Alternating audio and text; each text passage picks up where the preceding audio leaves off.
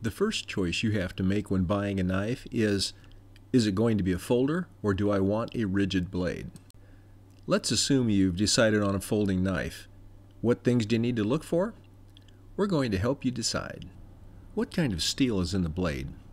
Different uses are going to require different kinds of steels. Do a little research here and decide. Think about where you would most likely be using the knife and what the environmental conditions could involve.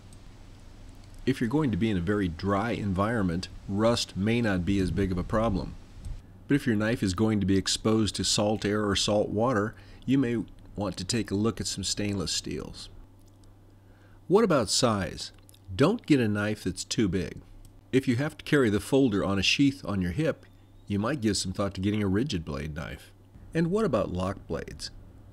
Personally, I think they're a little overrated. Any mechanical device can fail. The best lock blade knife isn't as safe as a rigid blade knife. The best advice I've heard about lock blades is to use your knife as if it doesn't have a lock blade. I don't like serrated edges or other specialty grinds. If you have a job that may require you need a serrated edge, then buy a knife that has a specialty blade.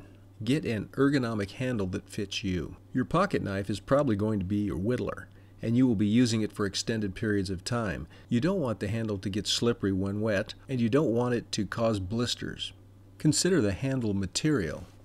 Now, I love pretty knives, but that doesn't necessarily make them the best choice for an all-around pocket knife. I like micarta for durability, and I like a stag handle for something that looks good. Make sure the knife is not too thick. A knife that's too thick will end up being carried in a belt pouch, and then again we've defeated the purpose of a pocket knife. Blade design is going to get back to what you think you might be using the knife for. You can get virtually any type of point on a knife that you want, so before you buy one, think about where you will be using it the most. Do you need a clip on the handle? Well, maybe. A clip can be a very comfortable way to carry a larger sized knife. And finally, what about price? You can pay as much as you want to for a pocket knife, but the bottom line is always going to be, can it do the job for you? In general, if you stick with a name brand knife, you're going to get a good product. Now, I think everybody needs to carry a knife everywhere.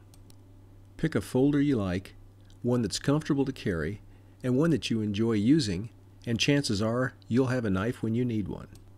This is survivalcommonsense.com. Thank you for watching.